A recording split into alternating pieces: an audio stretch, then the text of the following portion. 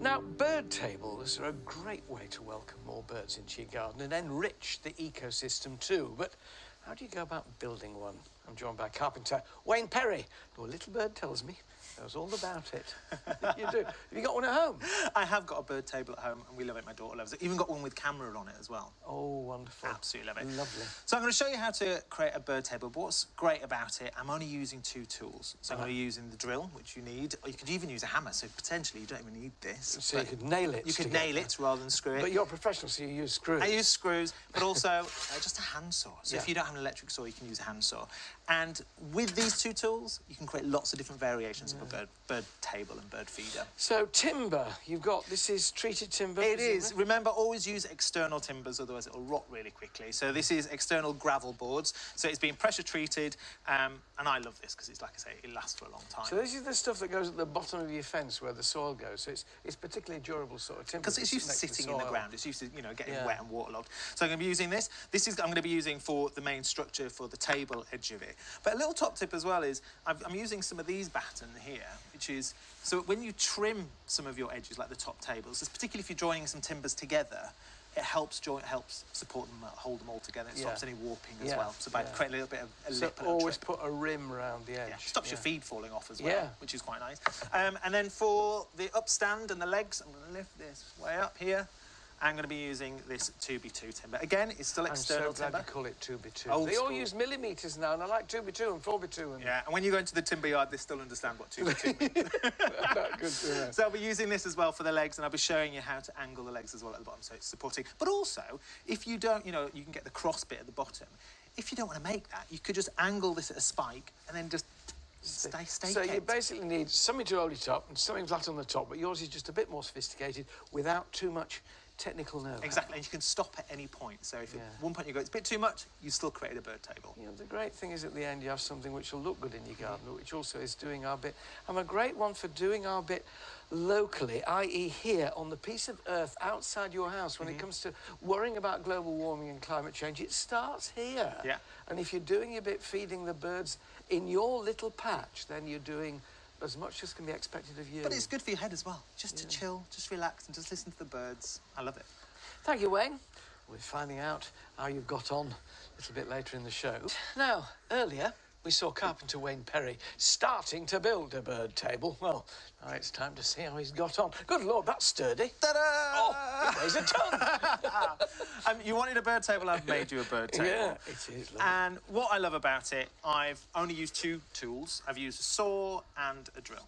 Yep. And I just wanted to show that you can make something like this with just simple tools. You don't need all the big cutting power tools. So I'm just going to attach this onto the top so it doesn't go anywhere. It's stable. It's stable. And this is treated timber. Again, it's external timber. It's gravel boards. I love a good gravel board, and you could soften it off. These are the things that go at the bottom of your fence. Exactly. Yeah. So it's made for outside, so it's going to weather really well, and you can paint it and do what you like with it. But obviously, this, you know, could be a bit too adventurous for some people. Well, but I'd be very tempted to have a go. I always admire your mitering. It's always beautiful. They fit. You know, there's no air gap between them, as there is. No, but again, the miters obviously is a really nice joint, but you could just, it's square pieces of timber. Yeah, so for people who are not sure about it, they could just square.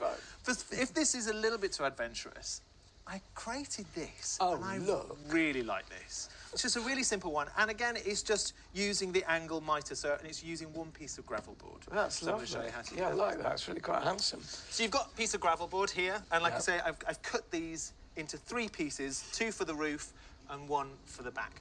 To get this angle, using your wood saw. I remember, do you know, last year you showed me this, and I'd never noticed this before. Yeah. Ladies and gentlemen, I will now do is, you see, if you've got that, that's the right angle, and then you got a 45-degree angle there. So that way, when I rest that on that becomes your 45. That was such a revelation to me last year. A lot of years of DIY. It's such a simple thing, but it means you get that perfect angle. So use your saw as a template. So then you create your template, and then we create the perfect roof space on the top. Yeah.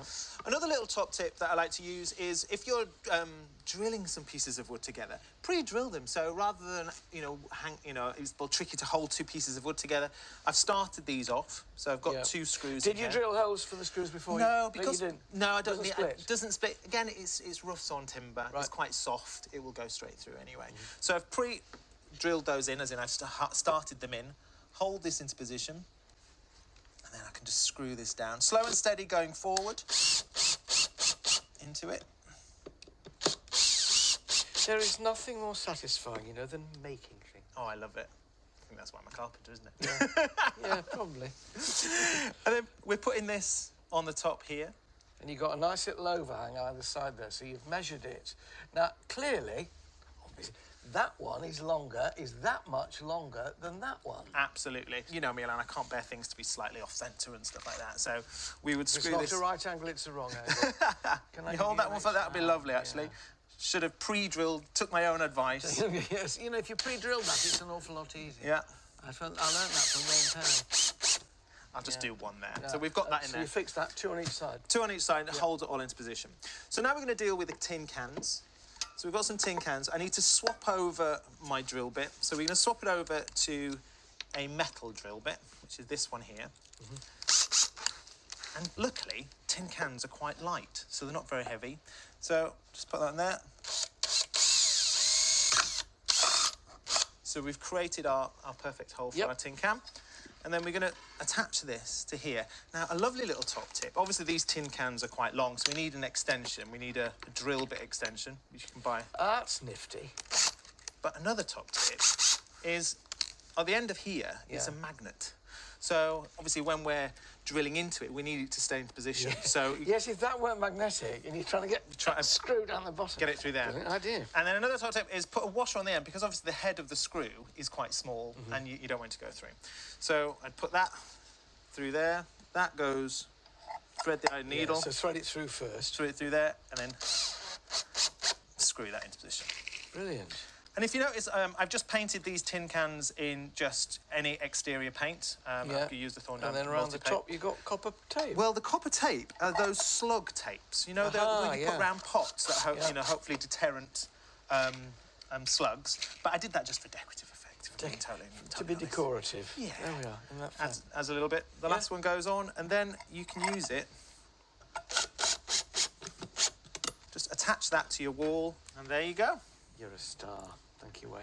Very impressive build.